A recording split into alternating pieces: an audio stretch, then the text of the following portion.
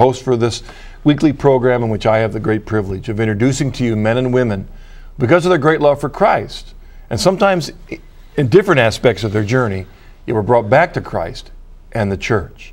And our guest tonight is Father Tobias Unnerstal, and this is one of those programs that at one point we had hoped to film his journey way over in his homeland in Sweden, but he is here in the United States studying, and so we had a great privilege of inviting Father Tobias to join us on the program. He's a former Swedish Lutheran who not only became Catholic, but he's a priest, and he'll talk about that journey in a moment. You're an important, essential part of the program, so if you'd like to call us with a question, you can call us at 1-800-221-9480, or outside North America, 205-271-2980, or you can write me an email at that's my other email used for my other program, journeyhome@EWTN.com. Father Tobias, thank you for joining us on the journey home. It's a great pleasure to have you here. Well, thank you very much. Brought you all the way over the pond so you could join us on the journey home. What are you doing here in the States? Let the audience know. I'm working on a dissertation about the nature of the church at Catholic University. About the nature of the church? Yes. What aspect? Ecclesiology. Okay, great. I mean, it's such on the one hand, it's a big question, but it's a fascinating question. I know maybe we'll get into it later. Maybe we'll get a phone call on this, because there's an awful lot of people today, Christians, that do not believe the church is necessary. Oh. Just Jesus and me. The church is a man-made thing. So really studying the nature of the church and the importance of the church and the necessity of the church is, I think, at the cutting edge of what people need to hear today. That growing heresy of just Jesus and me. I don't need a church. I don't need sacraments. And so we're glad to have you here. But let me get out of the way. I invite my guests every week to begin by giving us a summary of their spiritual background, if you would. Well, thank you. Well, Marcus, you know, Sweden was a country that was only recently Christianized, sort of year 860 or something like that, 860. And for the first 700 years, it was Catholic. There was nothing else that Catholicism around. And then the Reformation came along and broke off much of that cultural contact with the rest of Europe that we had until then. Well, it happened very quickly, didn't it? Well, it came quickly. It took some time as a process, almost 100 years before it was really through, actually. The last Catholic nuns left Sweden 1599. And you can still go into that church in Vadstena, a beautiful, enormously beautiful church. And today they will tell you the story that the sisters left in 1599, but they won't tell you why they left. It sounds like they rather wanted to go out to buy ice cream or something. I don't mean to interrupt, but did Sweden experience the iconoclasm, the destruction of churches and things in the same way the rest of Europe did? Not the same way. Not so much destruction as they painted them over. But that was later. Okay. End of 17th century, beginning of 18th century. Okay. And now many of those are restored to splendor, must be said. Very beautiful. That's the beauty of that. Oh, Some of that cultural stuff is still there waiting for us all to see again. Oh, yes. Yeah. We've got lots of medieval churches that are gorgeous to look at and to be in. Okay. However, that meant that the church became a state church. One king, one country, one belief, you know, one faith. And that was very much rigorously employed in the countries. It was even forbidden for people to become Catholics. It was capital punishment for almost 200 years. Unlike in England, as you remember, where there was only priests. If you were a priest, you could be killed. But in Sweden, anyone. So really? Oh, yes. Because in England, I mean, they tried to force you to go to the Anglican worship, or else you had to be a recusant. But in Sweden, you could not even remain in Sweden if you were Catholic. You could not. You had to leave. You had to leave. Is it true of all the Scandinavian countries? I can't answer that, actually. Okay. All right. Can't answer that. But for Sweden, it was definitely true. All right. Okay. We were very rigorous in these things. Well, it really meant that in the end, it was even that you had a duty by law to be present in your local parish church on Sundays. They had a roll call checking you out whether you were there or not. once a year, the Lutheran minister would come along to your house and check whether you know the catechism or not, or whether, and particularly check out that no one is leaving the faith or something like that. You had to know it. And so they made sure you were catechized. oh yes, you could say so, they were, but from above, by force, by that power of the state. The policeman would come and get you otherwise, you know. All right. So in other words, people would fake it. I would have thought so. I don't know. But you have to ask you the question. Because it was lost. I mean, that exactly. was the issue. That was a big thing. All of a sudden, in last century, the 20th century, it went, practicing Lutherans went from almost 100% of those who are members of the Lutheran Church to today, I believe, less than 0.5% of their members are supposedly regularly participating in liturgies or any kind. And that includes wonderful concerts that they give and call for prayer concerts and things like that. So I grew up in this milieu where I was baptized. Everyone was baptized, basically. You were even a member before you were baptized, of course. Everyone born in the country was a member of the Lutheran Church. I was baptized and knew nothing about it. Nothing.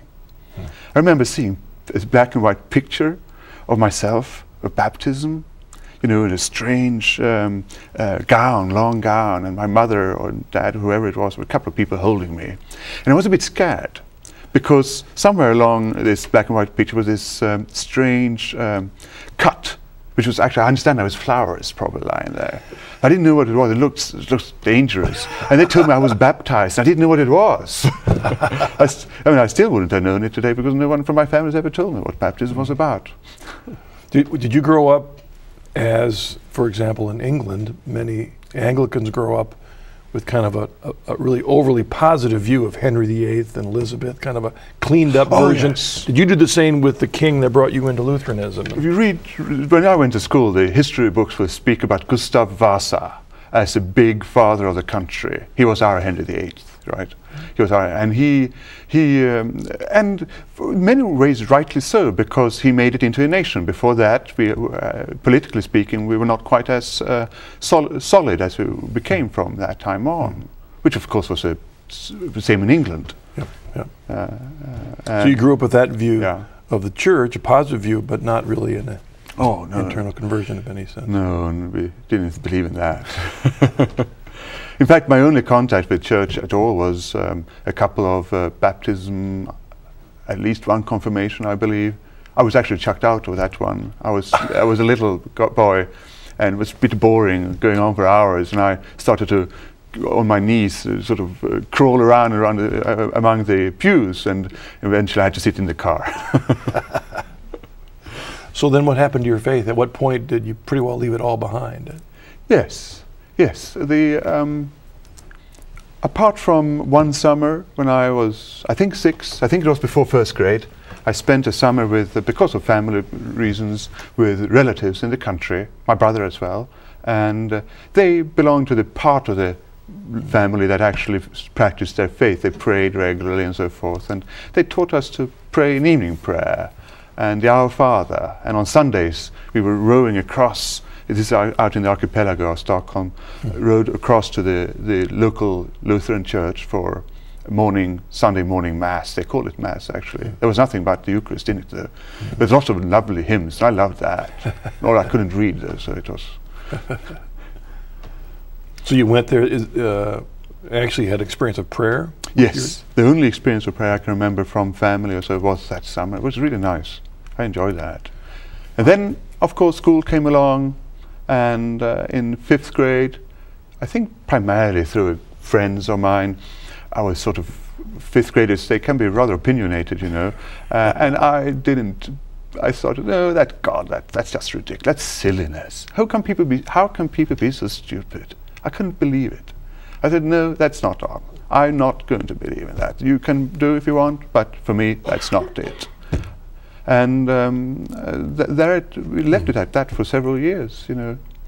Let me ask you on that question. In America, even though, I mean, we're the land of the free, which means we're the land of denominations. I mean, a new one starts every 5 days in America. So the number of Christian traditions in America is, I don't know, I hate to say almost infinite, but it's just getting that way. to make that kind of statement, to believe in God is silliness. Certainly there are many atheists and scientific materialists in America, but a pretty strong majority of Americans believe in God. Yes. That what fascinates the Europeans. Yeah. I tell you, I worked for a few years as a director of youth ministry, and I went to many schools during those years. Not Lutheran schools, not Catholic schools, simply public schools. Most schools are. And I always had a question to them, and it was, listen guys, how many, in percentage of the world population do you believe in God or have a faith? Now, if I ask that in America, I think I will get a percentage of 90 or 95% from the kids, or perhaps even 98%. Yeah. In Sweden, you will get somewhere between 2 and 8%. Really? They don't believe. They think that they are the majority of not believing. So when you made that statement of your atheistic view, you were really saying the majority opinion of your classmates? The others wouldn't say anything at that time. They weren't bothered. We were 2 or 3 of us. Not even an issue? No, not that. All right, no, even not to bring up the issue. Not then. All right, so there you are. I mean, you're out there as far from God as, at least in your life, there was no place for God. No. What started awakening you to faith again? Well, family went through a difficult time several times in my lifetime, but particularly around 6th, 7th grade. So in 7th grade, I remember I was really in despair.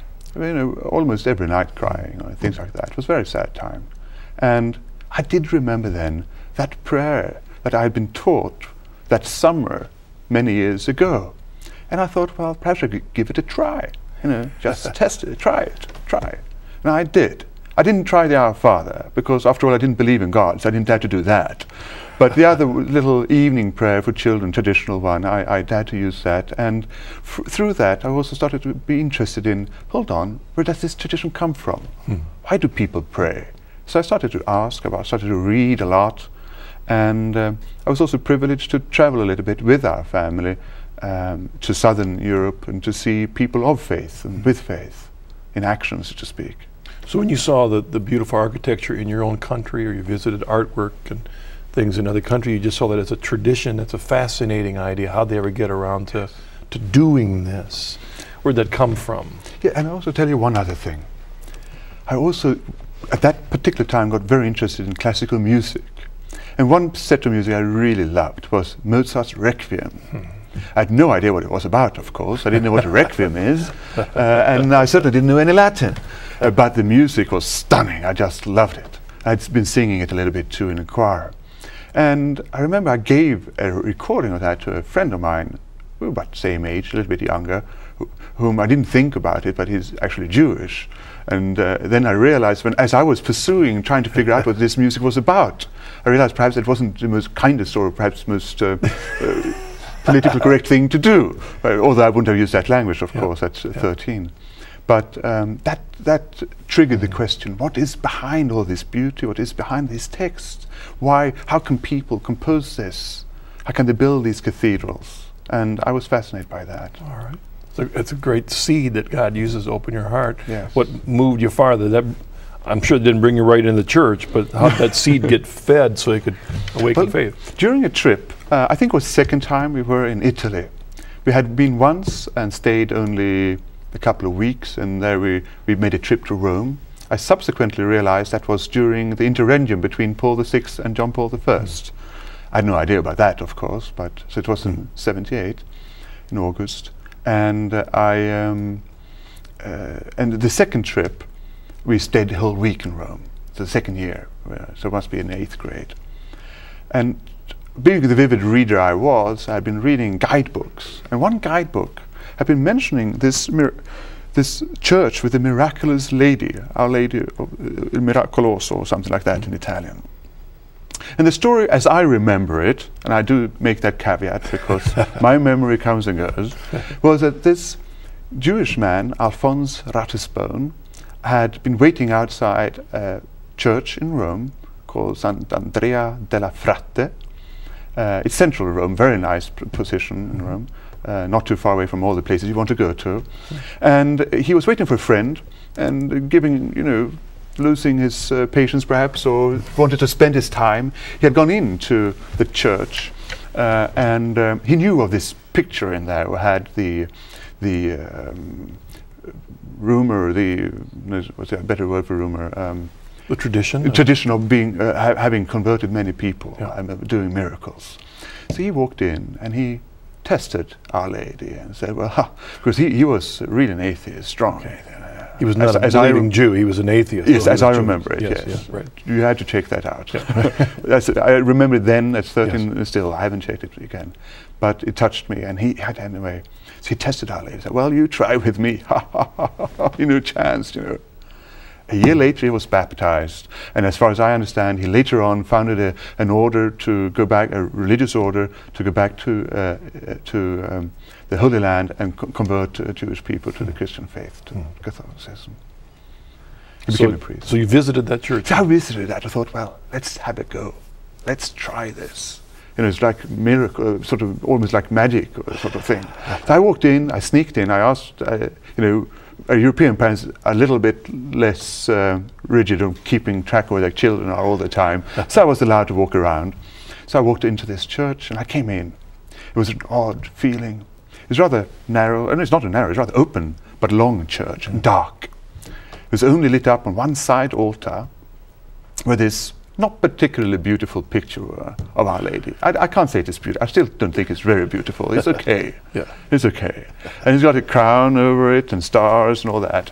And I was mystified because I wasn't the only one there. There was a whole group of people in front of this chapel too, and they were mumbling and mumbling, and there was like one person saying and the rest answering and then one saying and everyone I now know, of course, they were praying the rosary. But you didn't know Italian? I had no idea what the rosary was, and I didn't know Italian, so I have no idea what they were doing.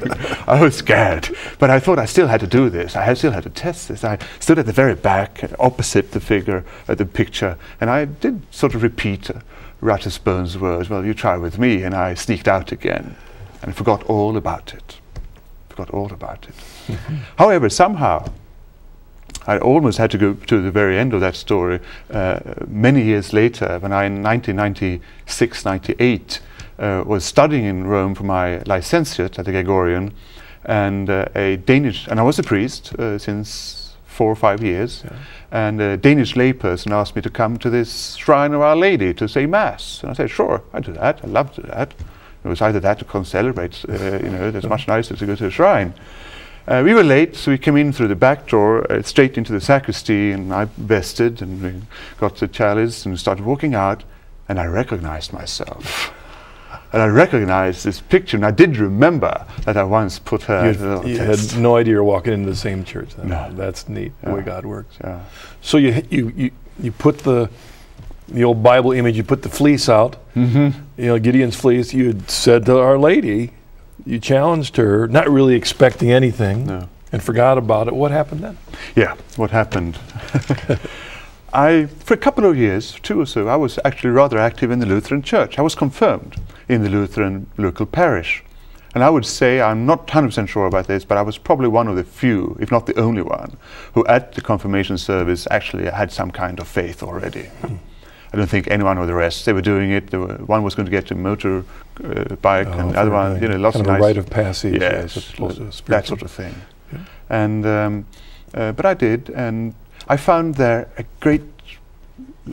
It was wonderful. I liked that years, and I got together with some high church Lutherans in Sweden. Nice people, very nice people. They gathered once a year to glorious days of liturgies in the big cathedral of Uppsala. And but just once a year, and I participated in that, and through it was actually asked to start to sing in the Jesuit parish choir church in Stockholm. mysterious ways. I was simply sitting next to the director of it, who actually just converted this year. Really? Yes, he was then a Lutheran. He's now just this year was received into the church. Sounds like another program. Oh yes, he's a great organist, Wow. great organist.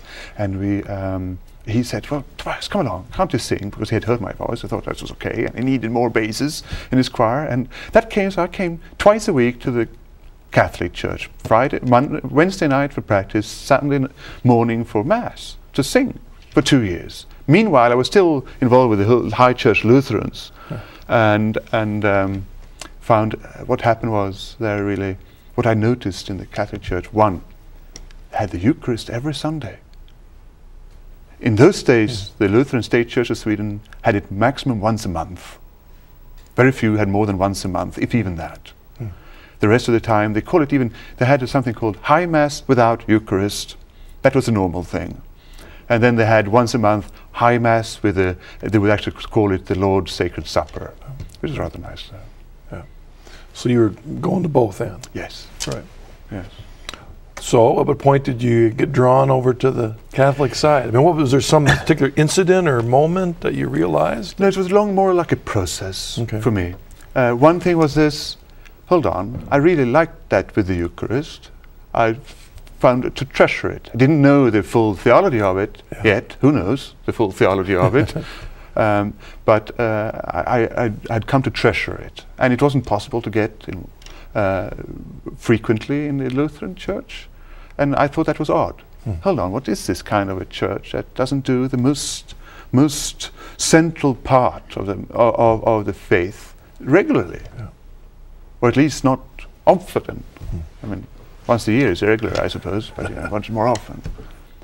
So that was very important. And considering talking with other people, particularly one person, still is a Lutheran minister, by the way, and we were late into the night discussing, and don't ask me to remember what we discussed. But I do remember I said, "This is the faith," and he said, "No, this is the faith of our church," and I said, "No, this is it." And we were arguing all night long like teenagers can do, and he persuaded me, yeah, he was right. That is the faith of your church, but it's not my faith.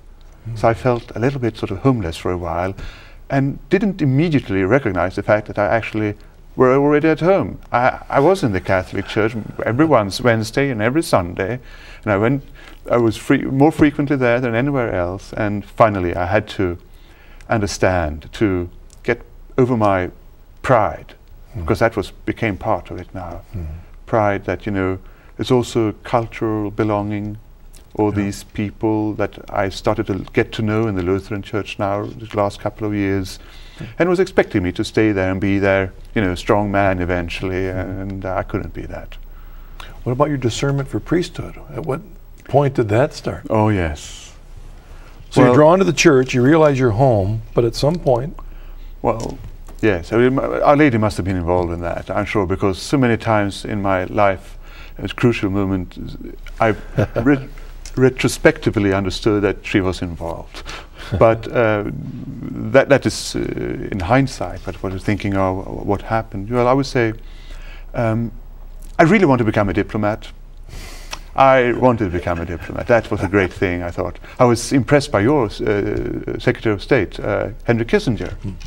He was always on the front page in those days, it was Vietnam, Korea, all sorts of things.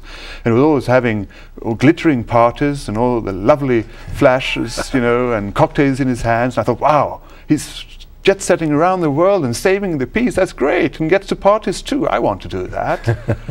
I was hoping to eventually get into the School for Foreign Affairs in Stockholm. But God wanted differently. I suddenly realized the shallowness of my arguments.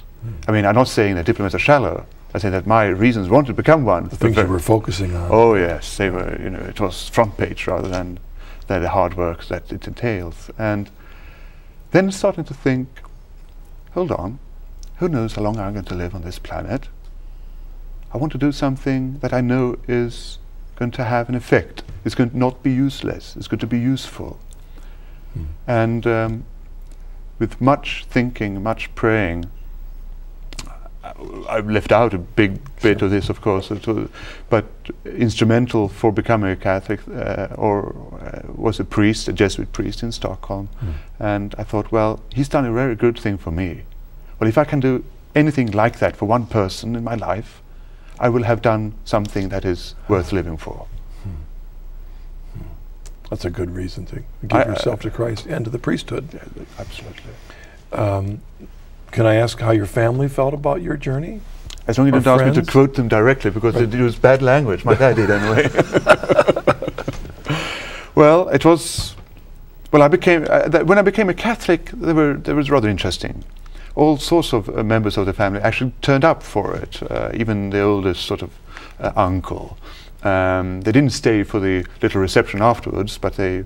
I remember one aunt or in-law aunt saying to me, "I always wanted to become a Catholic too. I didn't dare because of the family." And there were many, I think at least 5 of my relatives said that. Well, that's interesting. Yes. So the fields are ripe for harvest there. We just got to get them some courage. Courage, that's... And then when I decided to become a priest, it was slightly different. The family had actually, we have every year we can watch on state television the Midnight Mass of the Pope, and they watched that. But I was going to go to Midnight Mass in the parish, and just before going I said, and by the way, I'm leaving in the fall to become a priest. And then I left. So you didn't hear all that language as you're running down the street. All right. We're going to take a break. We'll come back in a moment with your questions and emails for Father Tobias. See you in a bit.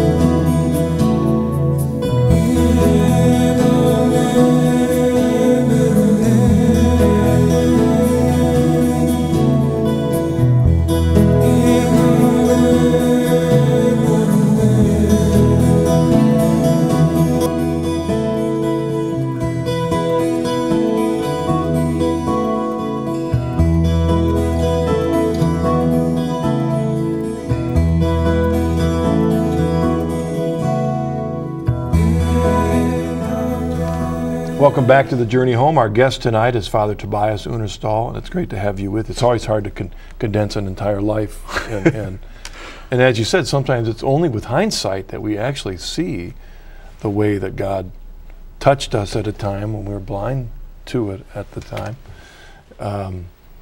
And you know, sometimes even when I've had other guests give their story, sometimes they can remember every apologetic argument that turned their heart. That's a long time ago. How do you remember all those things? So that's one of the reasons we have phone calls and emails, is they can kind of go back to your story and say, what about that moment? So we've got our first caller from, this is, I think it's Michael or Michelle in New York. Hello, are you there? Hello. That's Michael. Hello, Michael. What's your question for us tonight?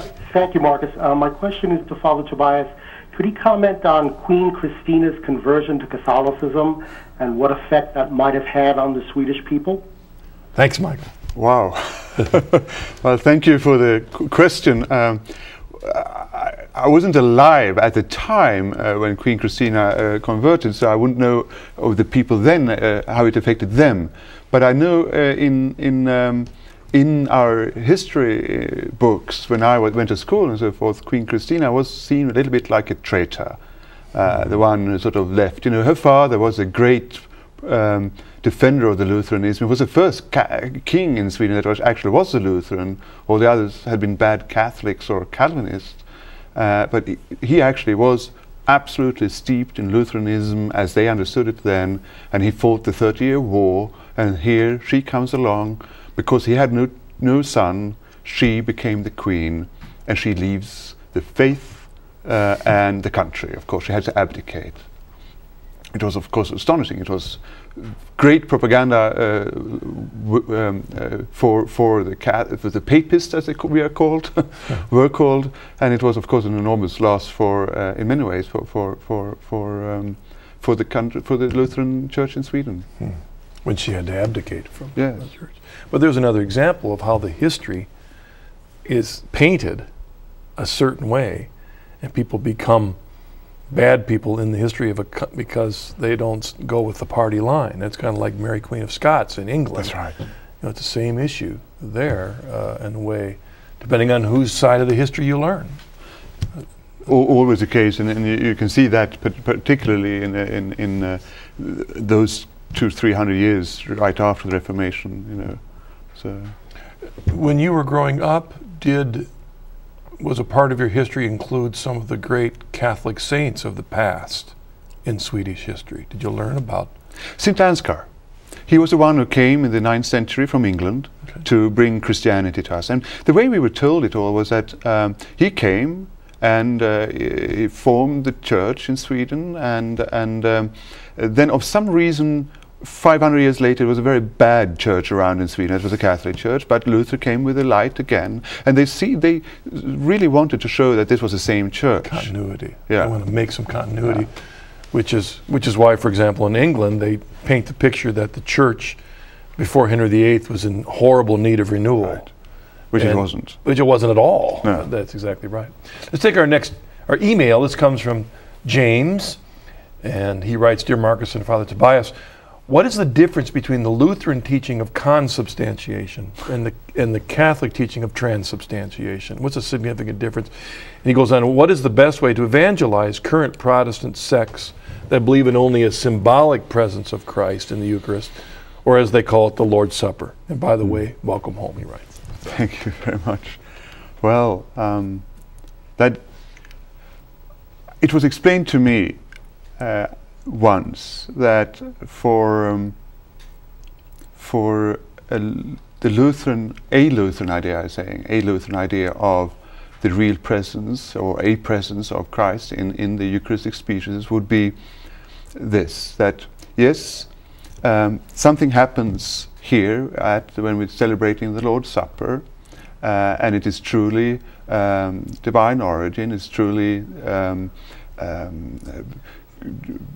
the Lord's presence. However, it's only the presence for he who believes. So, and it's only presence for he who believes and eats. So it is there to be eaten, it's there to be drunk. Yeah. And if you don't do that, there's not that presence at all. Now, of course, our idea is slightly different, as you might well know. We're thinking of the presence, the real presence of Christ in the Eucharistic speeches as something that's objectively there. There's nothing to do with my belief about it at all, or your belief, or whether, indeed, not even in certain circumstances, whether you eat it or not. That's why we can have Eucharistic adoration, as we can preserve, as has been done since every beginning of the Church, preserve the Blessed Sacrament for the sick, so that they can get nourishment and also for prayer. In that sense, from a Catholic perspective, our belief in it affects what we receive from the partaking of our belief in it. Yes. It doesn't affect the Eucharist, though. Oh, no. But it might affect what we benefit from. That's the difference here. Oh, definitely. In the Lutheran perspective, it not only affects what we benefit from. I was brought up Lutheran. Whether not we benefit from it, but whether it is real or not depends on the believer. But I heard this. There was a German bishop, evangelical Landesbischof, as they're called there in German. Lutheran, and he said to me, "Well, you see, he believed in the real presence. He said it's there in the tabernacle. However, if we send it out in one of those space shuttles, it stops being there because it cannot conceivably ever be consumed. Hence, it's not anymore. It never really changes. That's right. That's really what the issue is here. All right, fine. Let's go to Mary in New Jersey. Hello. What's your question for us tonight? Hi, Marcus. Good evening. And good Yes. evening, Father. My question, Father Tobias, may seem a bit personal, if you will. I apologize. But I'm fascinated by your story of a process in your belief. But I wonder, to go from unbelief to belief, I feel requires a personal touch from God, if you will, a kind of moment of grace. And I would ask if you would describe that moment of grace that took you from unbelief to belief. And I'll just hang up and listen. Thank you very much. Thank you for your question. Obviously, I think that every moment of our lives is full of a moment of grace. It's a question of whether I will recognize this grace or not. Will I recognize that God is working in my life or not? That He is already reaching out to me, trying to find me, and I'm sort of looking the other direction? Or am I going to do that metanoia, that turning around, that conversion, and say, oh, there you are. Where have you been all my life? Where have you been here? And receive Him and be glad and happy and live that life, full life of faith that entails. Now, for me, I must admit, I cannot say there was one specific moment that I felt that this is the moment when I do this. But I do say, I suppose the time you could say is that the first time when I started to read about the faith and trying to figure out more about the background of all these beautiful buildings and music and text, not to mention the text, and also reading the Gospels, particularly St. John's Gospel, and I must emphasize chapter 6, which has to do with the Eucharist very much, partly all exegetes, but it has, and that made a moment I dared to say to others, you know, I think there's something in this. And I believe in this. And it wasn't just one morning I woke up and saying that, but it was really that process of perhaps I was studying this book, I got the Bible here, sort of more like an interested intellectual first. We must know about our cultural heritage. But finally I realized that this book and this church belong together, and there was a life to be lived in this. All right, thank you, Father. Let's take our next email from Judy. She writes, "Good evening, I love your show. I have never been to Europe, but understand that very few are remaining Catholic in Europe. Do you think America is in danger of the same thing? And what should be done to keep American Catholics faithful to their religion?" Thank you, Judy. Well, first of all, her reflection on the state of the church in Europe. Right. I'm not quite as pessimistic as some are.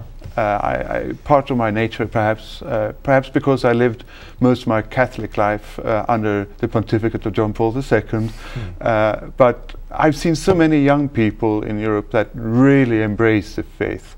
I've seen the Catholic Church in countries such as Germany turn from really sad state when everything was problematisch, that means problematic, difficult, schwierig, and so forth. And you could walk in the 1980s, you could walk into a bookshop and there were rows on rows on the problems of the church. The church must renew itself, become more modern and all that sort of stuff.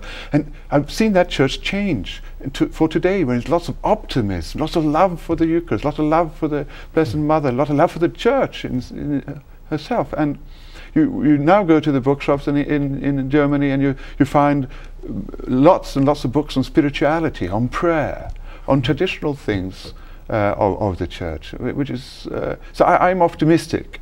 And so turn to your second question about America. You know, I only lived here I was supposed to live here for 2 years to do my doctorate, and I'm here in August. It'll be 4 years. I'm a bit slow learner.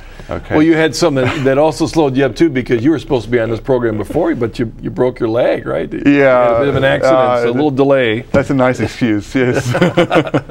Yeah, I did break my femur in February, but that's not why I'm so slow.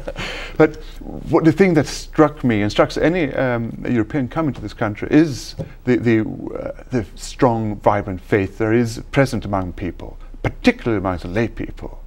The lay people here are wonderful. I can't say anything else.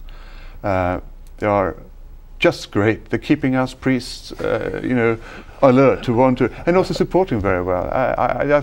First time I came as a priest to the United States, I worked a month in Massachusetts, of all places.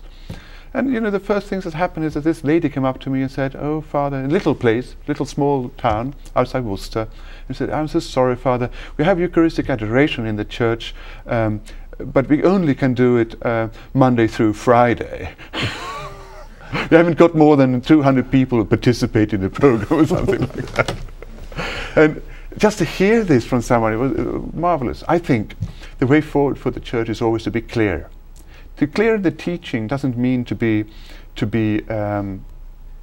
mechanical. It's not the same thing. Always meet people where they are and try to bring them from where they are to where God wants them to be, hopefully. With questions, with the doubts, with wrestlings with the faith and all that sort of things. But be clear, well, you know, this is the full gospel. My bishop often says about the Catholic Church in Sweden that our task is to be the guardians or the protectors of the fullness of the gospel. Not just one little piece of it here and another piece there, which in one sense, without being demeaning, which in one sense characterize sects. Yeah. That they find one thing so important that everything else will have to fall aside or be set aside. Yeah. Now the Catholic Church is about the fullness of the faith, the fullness of the gospel. Thank you, Father. Excellent. Let's go to our next caller, Dan from Virginia. Hello, Dan. What's your question for us?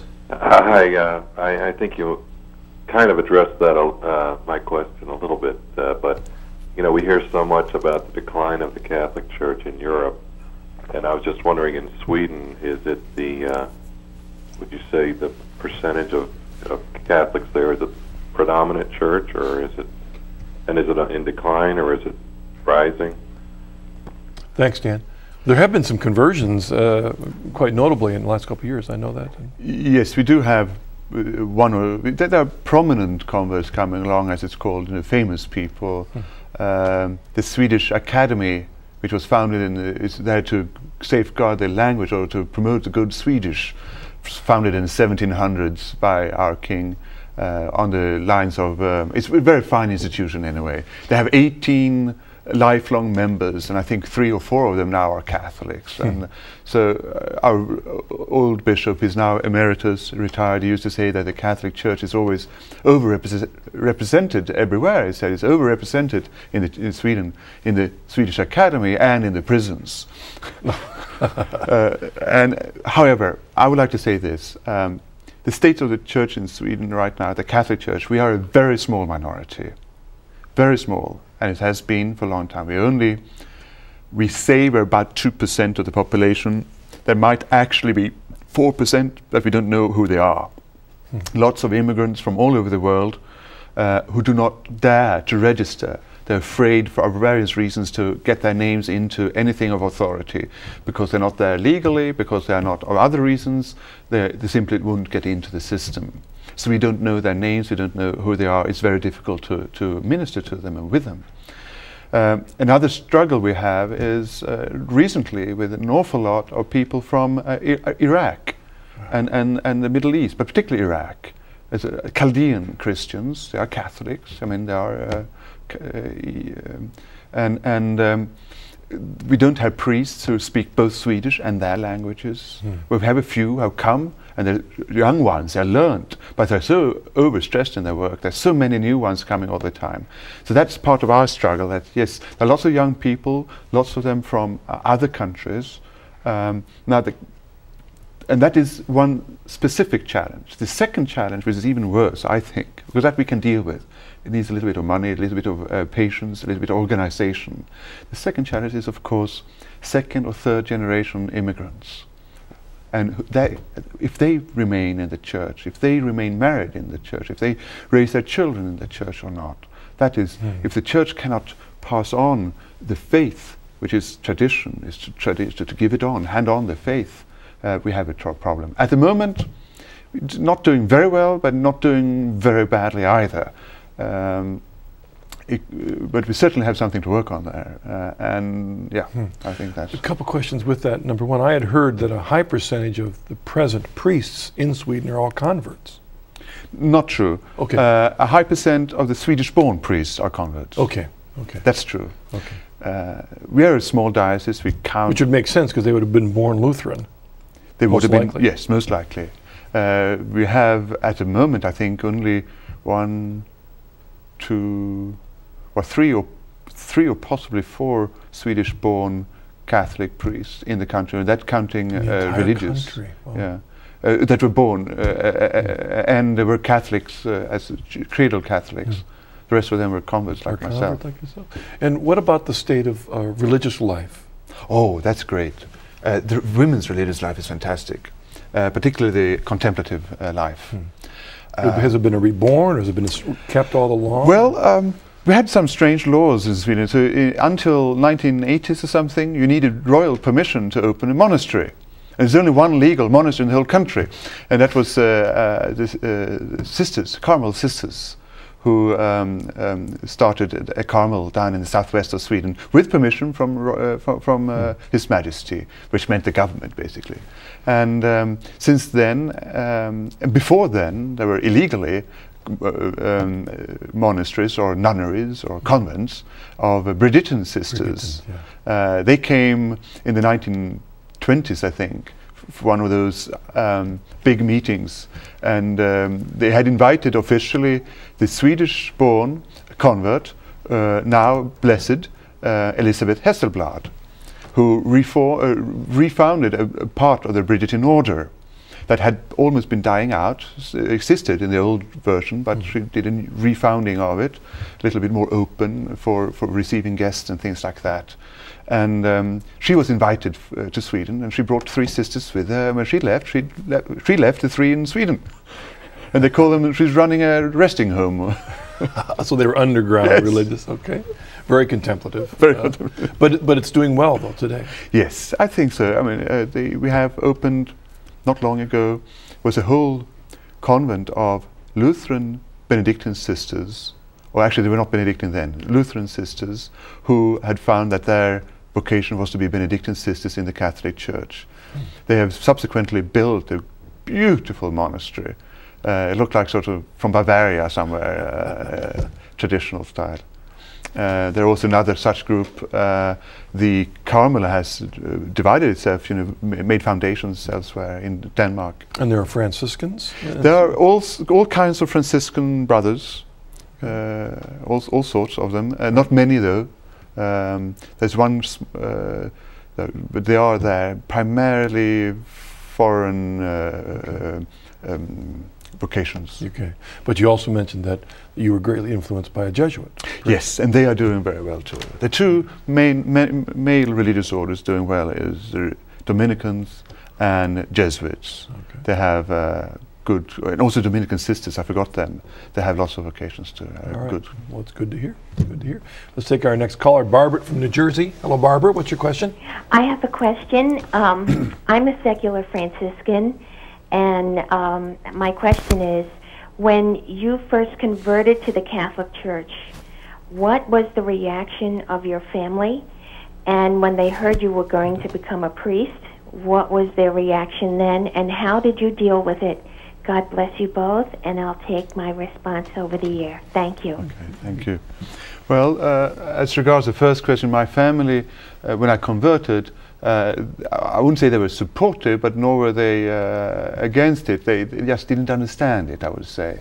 My mother put together a nice little reception for everyone, and she rather liked that, and she rather, I think, liked the interest that many people showed in her as well. Oh, you're his mother, and so forth.